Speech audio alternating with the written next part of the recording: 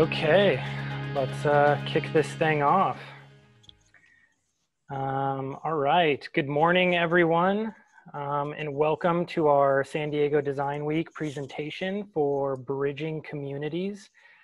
I want to start off just by thanking the San Diego Design Week team.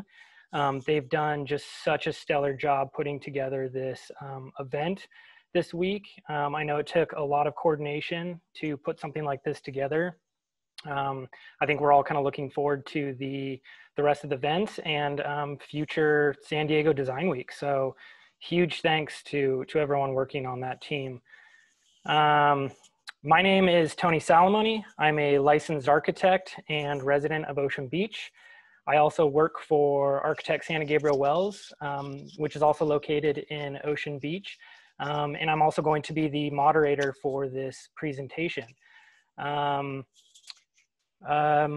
program today, we're just going to we're gonna do some brief introductions, and then we're going to start a little video that this team worked really hard kind of putting together.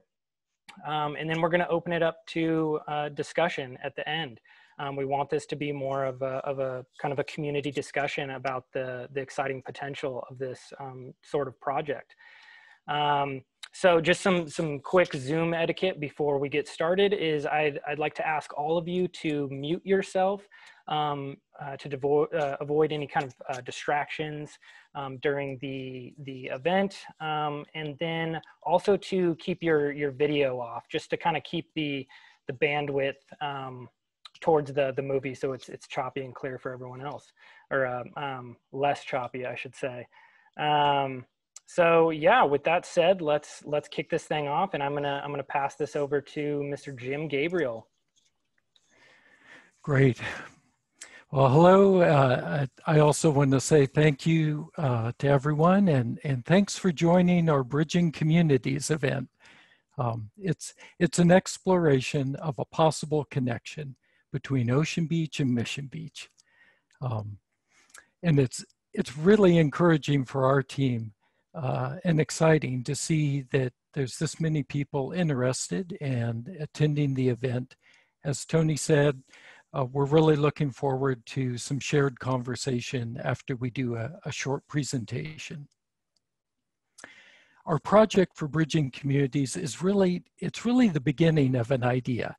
It's meant to inspire further study and exploration, which means we're not really presenting solutions, but instead we're discussing opportunities and benefits of a project like this. Well, to get going, as Tony mentioned, we'll do some introductions for each of the members of our collaboration team, and then we'll roll into the presentation. I'm Jim Gabriel. I'm a partner at Architects Hanna Gabriel Wells here in Ocean Beach. And there are kind of two things that have really drawn me to this project. First, as a business owner here in Ocean Beach, many of our employees, they live within the Mission Bay region, Mission Beach, Ocean Beach, Pacific Beach. And so we constantly find ourselves discussing ways to improve, enhance, make better all the spaces throughout this area. So the Bridging Communities idea seemed like a natural fit. Secondly, I just have a love of cities and the infrastructure that makes them work. And maybe more importantly, is an interest in trying to improve that infrastructure, to make it something more than just efficient and utilitarian and functional. An infrastructure that can really inspire and expand our entire living experience. Think of the Highline Park in New York or the Sundial Bridge up in Redding. These are the kind of projects that inspire my interest in this idea. Hi folks, my name is John Ambert. I'm an architect and sustainability professional with Studio Verde. I was the previous chair of the Ocean Beach Planning Board. And I'm really interested in this project for two main reasons. One, for creating a uniform boardwalk along the coastline that connects Ocean Beach to Mission Beach and beyond. And two, to really create a sustainable solution that enhances our community, reduces the carbon footprint of transportation between our communities, and protects the surrounding environment. And good morning, everyone. My name is JT Barr. I'm a principal and partner at Schmidt Design Group. We're a landscape architecture and planning firm, also located on the peninsula in Point Loma. I myself am also a resident of the peninsula here in Point Loma. And when Jim and the Hanna Gabriel Wells team approached me about this dialogue and this concept, it's something that I was immediately drawn to, both as a professional and as a resident. This is such a unique opportunity to connect those missing gaps within our communities and to reinforce connectivity, and really to create a new opportunity to share the incredible landscape that we have, this beautiful coastal landscape of San Diego, with the community, in creating both a conduit and a destination.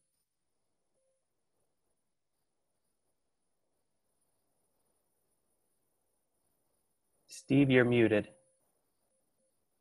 Of course that was going to happen. Hi, I'm Steve Merritt. I'm at KPFF. I'm a structural engineer, and anytime I get to work with these guys and on a structure that's going to be exposed and that's going to be tangible to the community, to my children, to my family, to your family, that's something that makes me extra excited. I've lived in PB.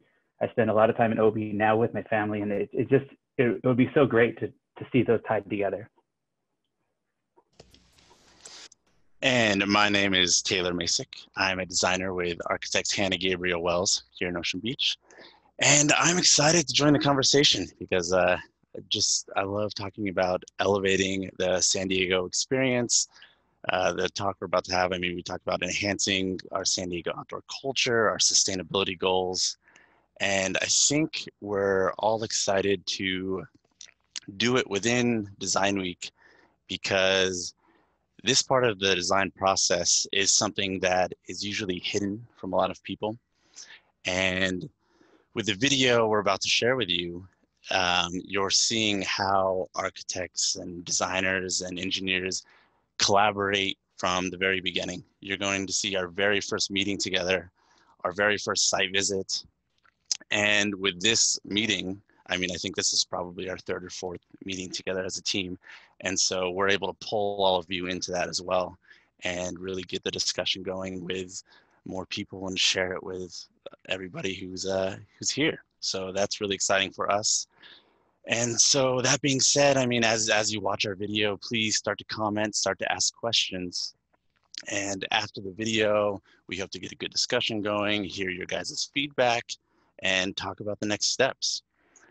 So with that being said, I am going to be the one sharing the video here.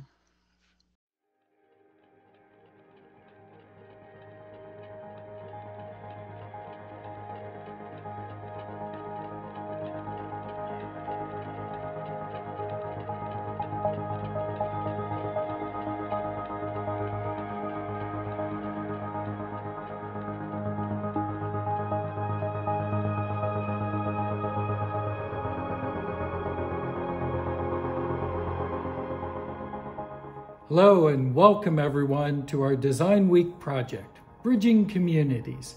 I'm Jim Gabriel, a partner with architects Hanna Gabriel Wells, right here in Ocean Beach, and a passionate supporter of a beach-to-beach bridge link, an idea I've been thinking about ever since moving here back in the mid-'80s. Our presentation explores a simple idea, connecting Ocean Beach to Mission Beach, across Hospitality Point. 3 important locations spanned by 2 bridges, connecting and enhancing our regional culture. The site is a beautiful intersection of waterways, bike paths, and parkland. However, there are no connections for people to move between these wonderful areas. And this is the very point of our project, to suggest that there should be a connection.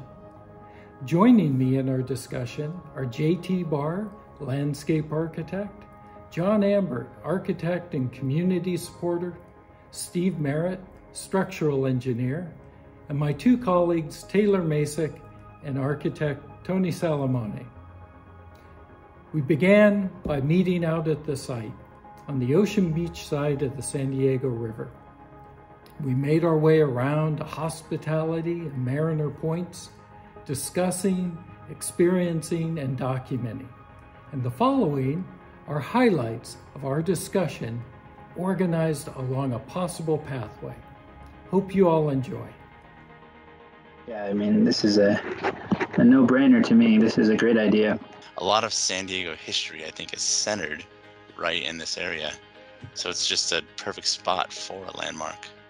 This whole area would become a new hangout for sure. Yeah, I mean, Yeah, and I think that's the important sort of additional layer of narrative to this. It's a conduit, but it's also a destination. It's an opportunity to create those people places, those pause points, those social spaces, those educational spaces to create activation in addition to movement. You know, we got to start rebuilding that infrastructure that's about people and about, you know, the experiences we get to have.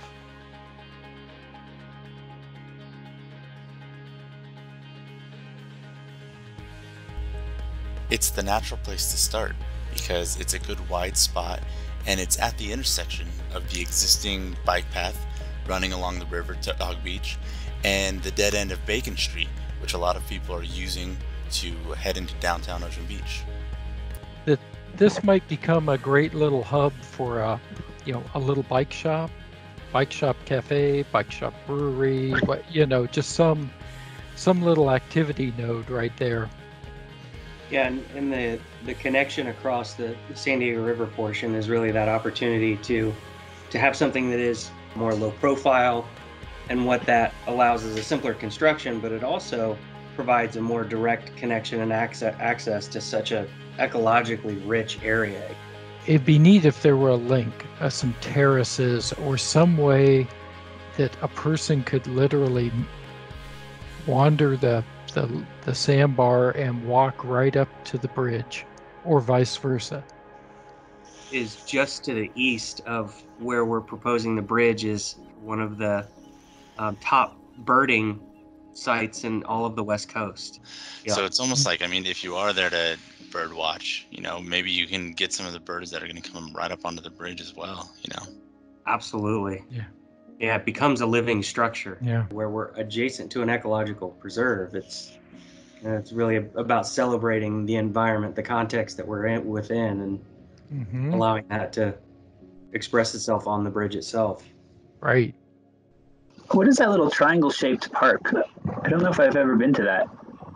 The park is a little bit of a hidden spot in San Diego, It feels underutilized, and it would seem like this connection that goes through, linking these together would really energize, and all of a sudden it would have direct positive impacts. To be able to bring some activation to that area would be valuable. I could see that as kind of like an elevated park that intersects with that mid-span abutment.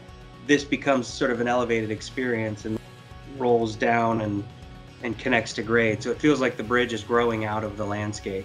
Actually, there could be some neat opportunities there. Imagine if that was actually oriented towards the space here, almost like a interpretive center for the river or something, tucked underneath, and then this is sloping up over the top of it. When we stood out on Hospitality Point, it had a pretty nice view, right? We were getting glimpses all the way out to the pier. You can see all the way to the mountains, you see downtown, and it pivots west all the way to the ocean. So it's really shows the full context of our landscape in San Diego. If you elevate that up, it just gets better and better. When the bridge connects to the north, does it span the parking? So you're landing in a park-like setting, not into a parking lot.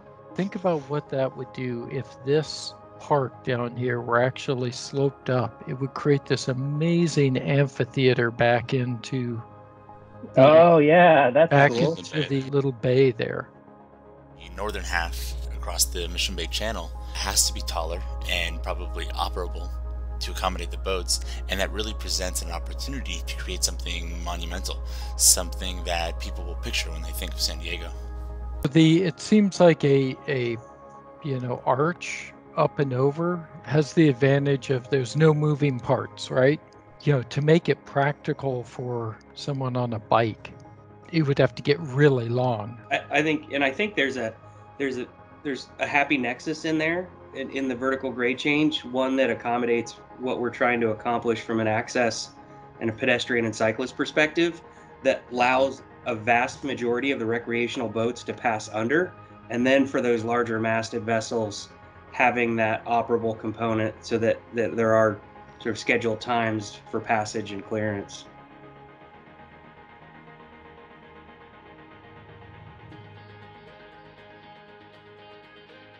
Something we talked about on site is sort of doing an environmental evaluation of what it takes and the time it takes to bike from Mission to OB relative to drive, and what the carbon footprint is and what the calories burned are, and sort of really creating a story around the mobility, the alternate mobility aspects of how great this can be. How many cars we can get off the road. Yep. There's bridges over the bay currently, right? But they're not somewhere you want to stop and enjoy the bay. You have cars flying by behind you. Creating something like this that's pedestrian only, you can actually really stop and enjoy these places. Yeah, just imagine being on this bridge for the 4th of July.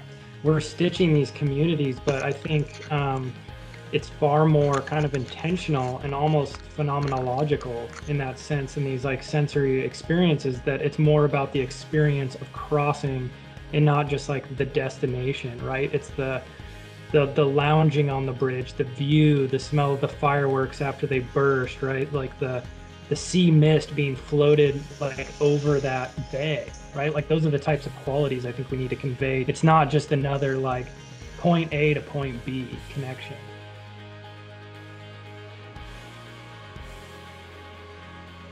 Understand the true value of the project and be able to demonstrate that value in ways other than cost.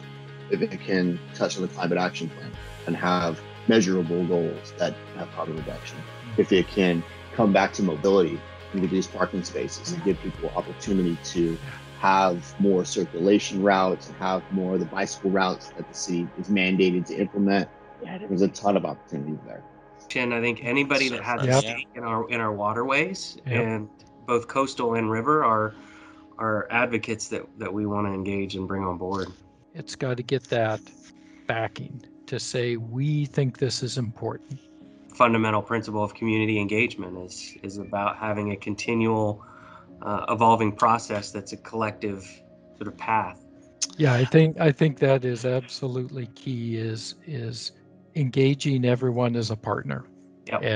And once you develop a strategy that hears everyone and responds to everyone, the design is just going to get better.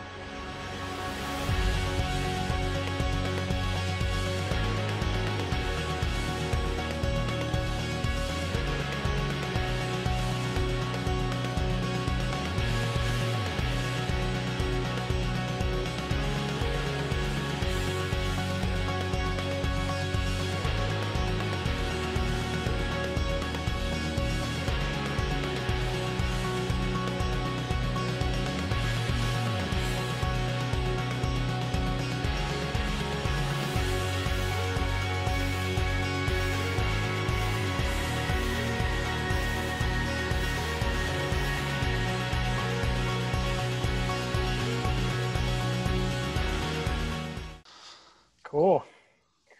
All right, so let's open it up for discussion. We have a few kind of questions to kick this off, and maybe that will kind of develop a dialogue that might spark others to feel free to keep adding questions to this. I know there's kind of a lot to unpack, and it's super nuanced. So we're going to do our best to kind of answer some of these questions, but we don't necessarily have the solutions. It just kind of comes from you as the community members and also kind of designers that we want your feedback. So it's super important. So let's start with, I knew this was going to be the first question from R. George Hellman. After overruns, please estimate money paid to those building it and externalized greenhouse gas emitted by those using it. And I think we could probably tie that into, how much is this thing going to cost? So yeah, let's kick it off with the most loaded question here, a three-parter. I think, I don't know who wants to comment on this, but we had a little slide. This was asked before. We had that kind of greenhouse gas emission slide. I don't know if Taylor, if you can even pull that up, or does anyone know what I'm talking about? I can try, but I would continue the discussion in the meantime. Yeah, maybe we start with how much it might cost. Well, yeah, listen, cost is always one of the big important topics, just like feasibility and logistics, and every one of these is an item that can be developed, researched, thought through properly, and you put together a reasonable plan for accomplishing those goals. So as we said, this is the inception of an idea. Do we know what the cost is? Of course not at this point, because there's not even really a project yet, but the cost would be part of developing a real solution. It would have to have parameters put on it, and it would have to be something that people find the benefits. I think I'm going to let John talk to this, but it's important to remember there are benefits other than cost benefits. Yeah, absolutely. The greenhouse gas component of this, find that it's a substantial reduction of operational carbon that's used by public transportation. We haven't put together a greenhouse gas estimate for the cycling has one of the largest impacts on carbon reduction for transportation purposes. And that's kind of what the slide was mentioning in the video. And then also the embodied energy, or the embodied carbon that goes on with the construction of the bridge and the materials that are used as a part of it. That also would be accounted for. We want to see reductions of both operational carbon and embodied carbon to ensure the bridge had a maximum impact on the environment. So these things require much further study. And as we're in the initial phases of this, we're considering this and we're prioritizing it, but we'd have to do a much more in-depth research project to understand the true impact on greenhouse gases. Yeah, we were prepping for this question, and I joked that it's going to cost half as much as the value that it provides. Yeah. But that I think that's the essence of it right there, is keeping your eye on the fact that this is adding value to our community, potentially for generations, and that's part of thinking about the cost. Mm-hmm. Yeah, and I think that maybe this ties into the next question, which is why have another bridge if there is one further down the river? So, I mean, I think most people are familiar with this area, that there is another pedestrian / cyclist / it's mainly automotive just east of this bridge. So why should we build this? I'll start with this one. I think that JT handled that pretty well at the start of our video, when he said, this bridge as a pedestrian and bicycle bridge is more than just a conduit, right? It's more than just getting from A to B. It's more about placemaking. It's about creating an experience for San Diego and creating a new destination. So this particular location, which is at this confluence of Mission Beach and Ocean Beach, and then you have the San Diego River, and you have the bay, and there's so much activation already in this spot of people hanging out and doing what we do in San Diego, our outdoor culture, that this is the perfect location to create an experience rather than just another conduit. And I think we, as a society, have a history of sort of bolt-on infrastructure. The road is always dictates the solution, and so I think we want to think beyond that and create an experience that truly is pedestrian and bicycle centric. Yeah, I would second that. I think the bridges that exist throughout the valley, they're all really part of big automotive arterial, collector roads. They are not about people or bikes or experience. They are just about efficiently moving cars and trucks. And they certainly do not connect communities. And that was an essential part of what we were trying to do here, is form real connections between communities for people first, and start to prioritize that in our thinking as a city. Yeah, and to the point of where this bridge is located, it is bridging two areas that are not currently connected. The bridge to the east is taking people more towards Mission Bay and towards Pacific Beach. And this would be a direct linkage from coast to coast. You can imagine a single boardwalk that goes all the way across the coastline here. This is really the direct pathway, the most direct pathway between two areas that are currently disconnected. Yeah, and I think it's a proven area of heavy heavy pedestrian activity on both sides. A lot of times there's talks about putting a bridge in because it's some natural link between areas, but it's not always as obvious of a need as it is here, because there's already thousands of people that are just bumping their walks at the end of each side of that and then turning around and going back. And so true. So I think it's a guaranteed going to get thousands of people a day type of bridge. Mm-hmm. Cool. Okay. Here's a more, I suppose, ecological question, if you could call it that. Has the design team considered the feral cat colony that lives on the jetty? I wonder if they would use the bridge to migrate into either OB or Mission Beach. Smiley face. So not sure if that's, if you want the feral cats into OB or Mission Beach, I could see that being a problem. But look, I'm a cat owner, a huge cat fan here. I mean, I love all animals, and I think that the discussion has to be more about, right, the larger ecological implications of building a bridge in this location, and specifically kind of the animal life that's here. So we, like John said, like, we haven't done any sort of extensive research into how this would impact the animal community and plant life in this, but we want, I mean, that's of utmost importance, is to ensure that the animals have a safe path of potentially crossing or of habitation. So I don't know if anyone else has any sort of response on just animal and plant life in general.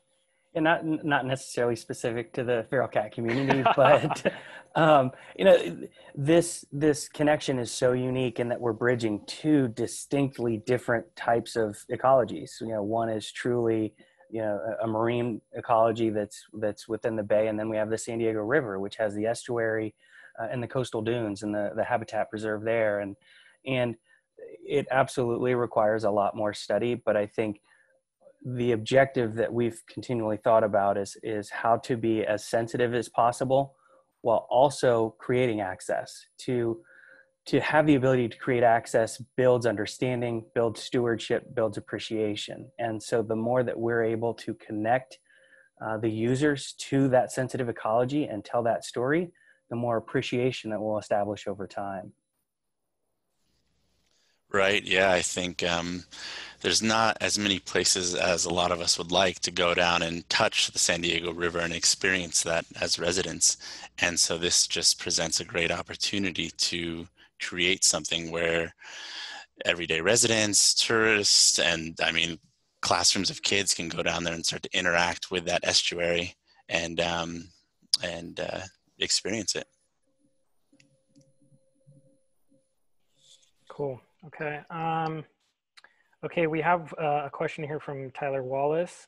I think he left early, but he wanted to mention this. The boats would cross too often that it would interrupt the use of the bridge too much and be a logistical problem.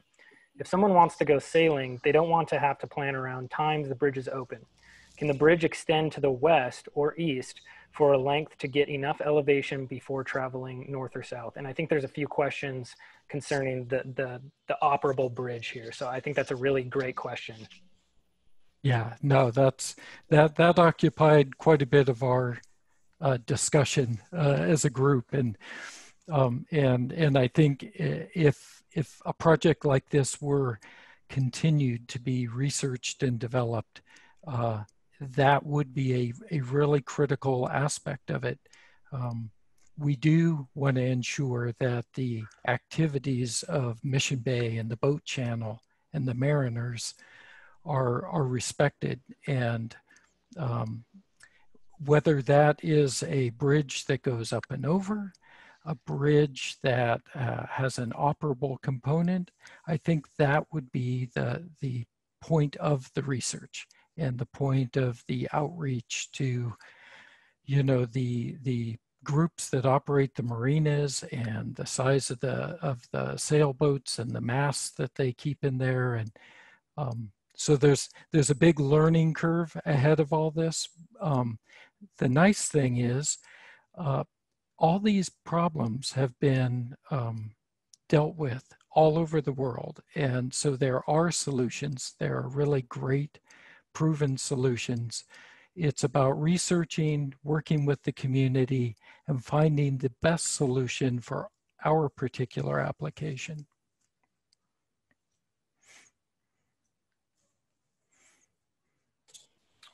Okay. You know, and maybe I'll tie it into this question will kind of come down to this one by Chris. Why would you need to have the bridge raise and lower when the vehicle roads do not raise today? And I think that also kind of, that ties into Scott's question here. What would be the necessary slope to match the vertical clearance of the West Mission Bay Drive Bridge? How many, you know, this is a three-parter here. Let's start with just the necessary slope to match the vertical clearance.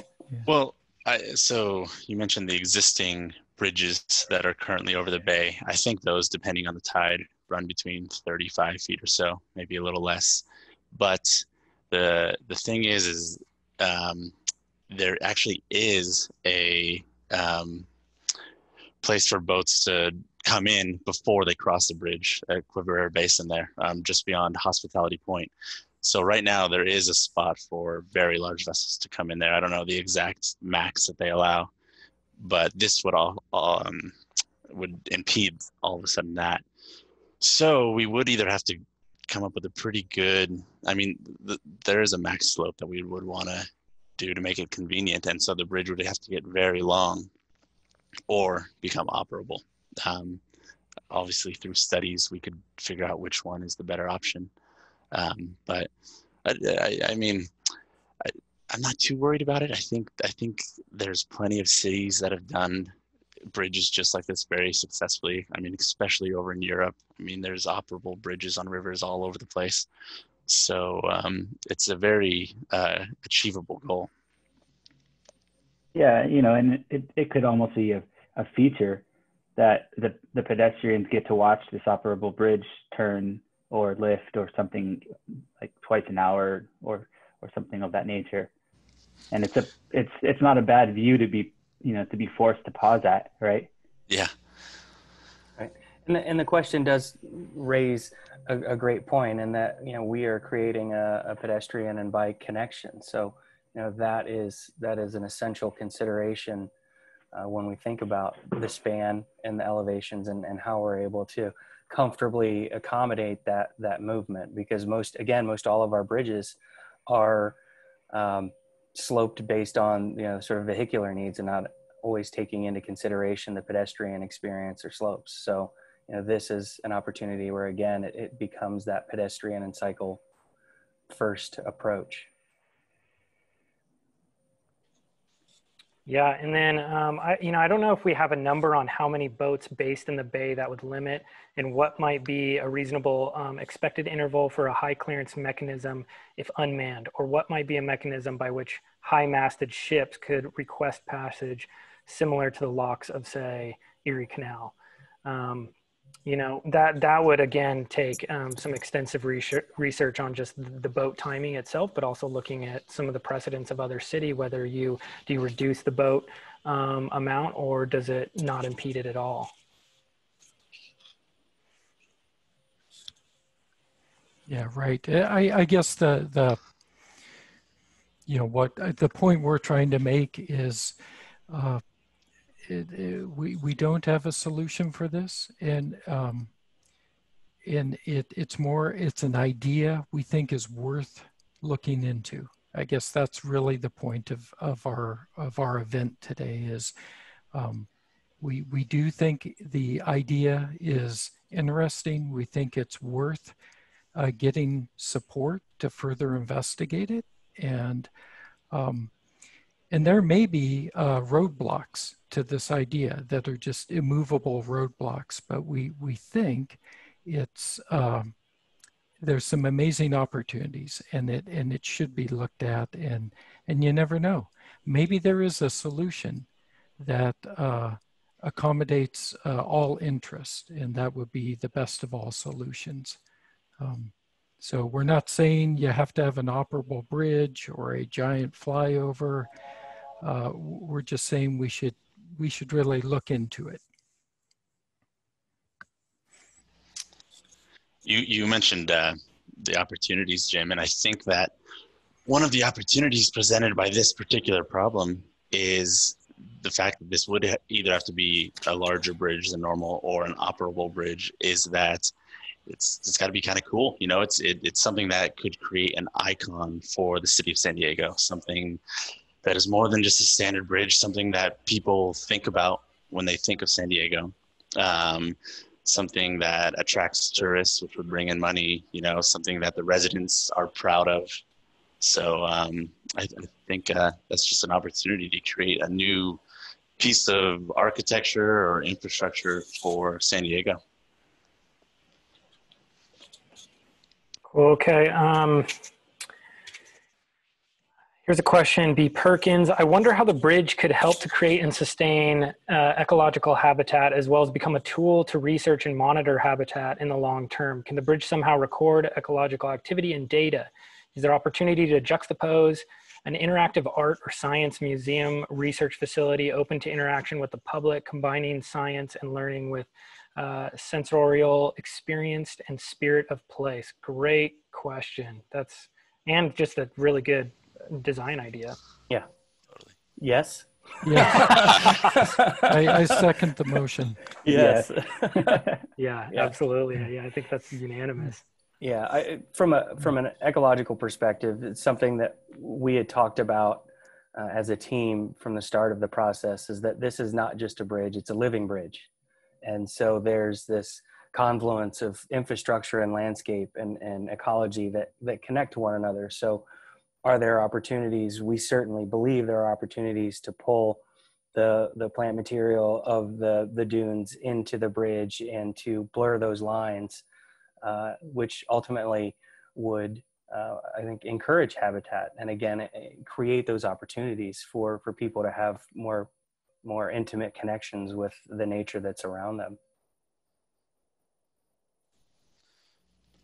I think the three nodes that are being connected are all three opportunities to locate a visitor center, to locate a space where you could gather up classes for discussions or to do research. So yeah, I think the opportunities for integration of the environment and the study of the environment are perfectly in tune with this thinking.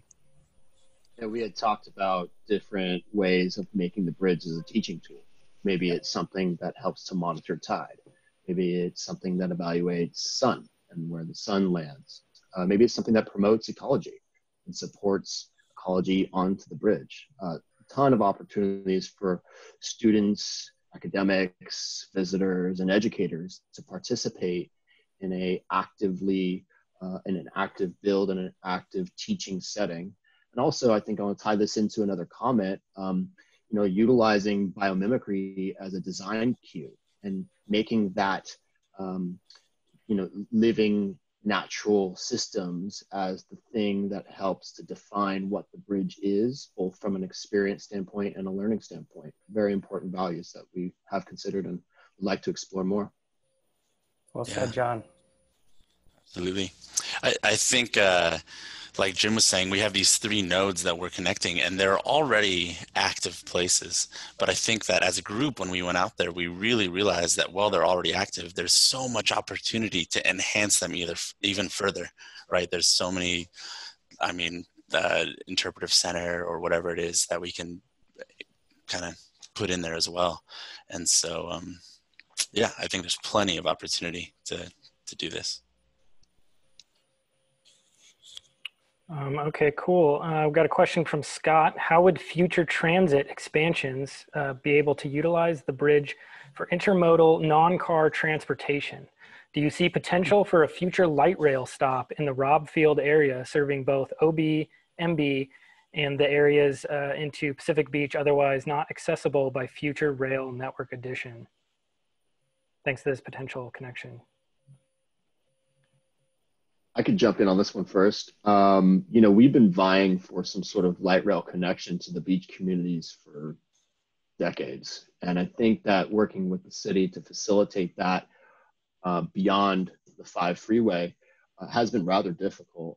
But with that said, I do really feel strongly about the connection from the future light rail stop in Claremont, or maybe there's an additional light rail stop that could come a little bit further south, along the different channel pathways that we're talking about in order to facilitate that kind of crossing with a non-vehicular mode transportation. It is something that would be external, but it is something that we could definitely consider as a way to encourage non-vehicular transportation to the bridge. Right, and as I understand it, at one point in time, there was a trolley that went out to Ocean Beach, is that correct? That's correct, yeah. And there was a bridge that crossed the channel at one point in time as well. So there was, yeah. Yeah, part of our discussions when we were on site were talking about the continual evolution of movement and circulation and transportation, and by connecting these communities, is there a new opportunity, much like rickshaws are used in the gas lamp corridor? Is there an alternate way to move people through this corridor that can be done in a much more sustainable way?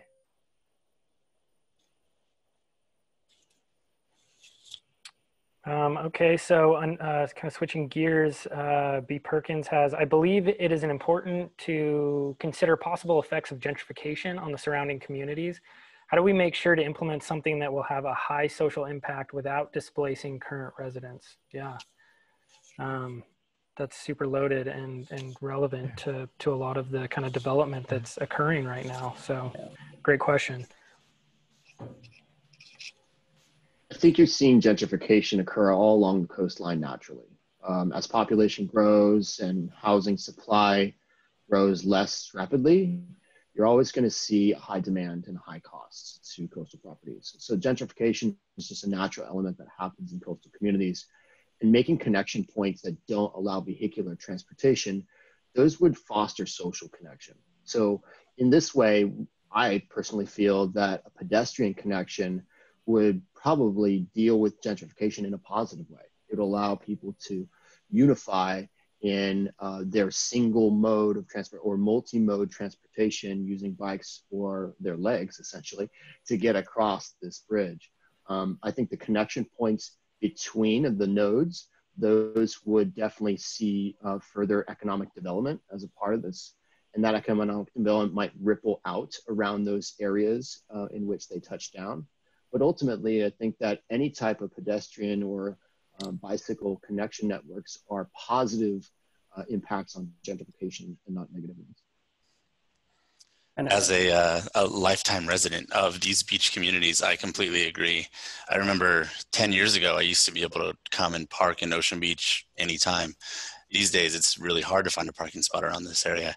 So, I mean, living over in Crown Point, working over in Ocean Beach, it would be so nice to have this bridge to be able to come back and forth between the two communities as a resident. Yeah, and John, I think touched on a great point in that the 3 touch points of what is being proposed are all open space and zoned as open space. So the project isn't introducing displacement as a part of creating these improvements and connections.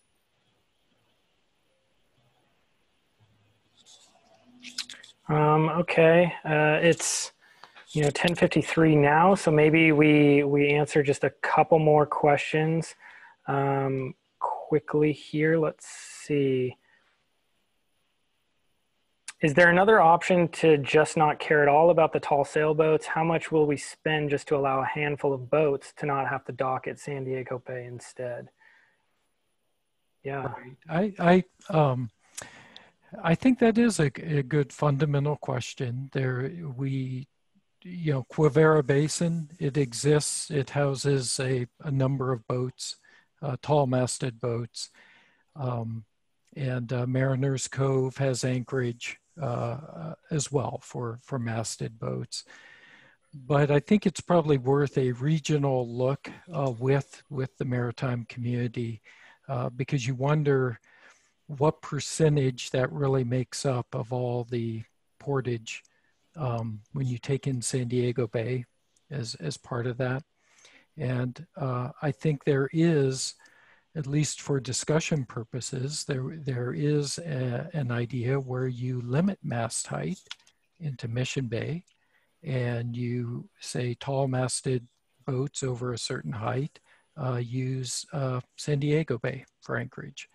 And that may be feasible and it may be practical as a way of simplifying the connections and making these bridge links much more practical. So I think it would be a discussion item. Cool. Okay. I want to end it off maybe on just this last question is maybe just more of kind of like a call to action. And that is to put this bridge into perspective in terms of a timeline. So, how long will something like this take to build? And, what do we need to do as a community to create something like this? Well, yeah. Well, I don't know, you're probably looking, 5-10 year type of process. We're talking about infrastructure projects always have long timelines because they touch so many different areas and they have to engage with so many different agencies, communities, and they have to thoughtfully work through each and every one of those design problems in order to reach a consensus and have a well thought through design. So the process will take time, and of course it's incremental. That process starts with a feasibility study, and then from a feasibility study it would grow into focused studies into specific target areas, and so it's about initiating the idea, hopefully today, and seeing if there's a way to carry that forward with community groups, council, SANDAG, and see if we can build support for taking it to that next step, taking it to a feasibility stage.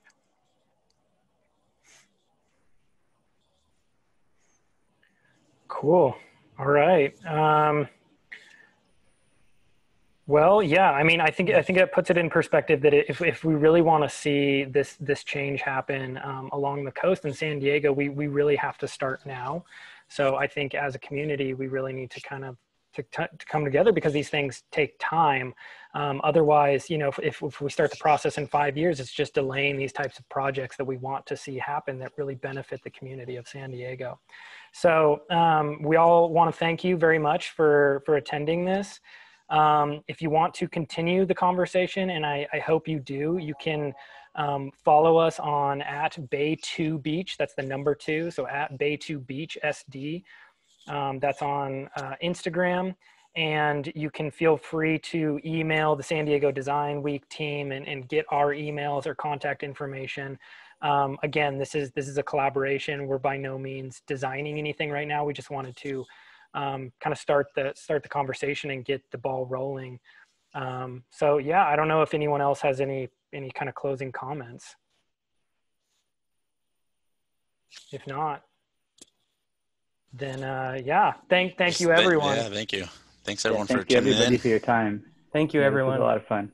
Yeah, thanks everyone for attending and taking some time out to think about this idea. So hopefully we'll keep the discussion going forward in the future. And we will get this recording somehow out to you. I don't know how. Someone asked that question, but it'll get to your email. Yeah, I think so. This Zoom session recording will go on the Design Week website, and then our video will be posting that on YouTube or Vimeo shortly, so everyone has access to that as well. Cool. All right. Thanks everyone. So much, everyone. Stay safe. See ya. Bye. Bye, everyone. Take care.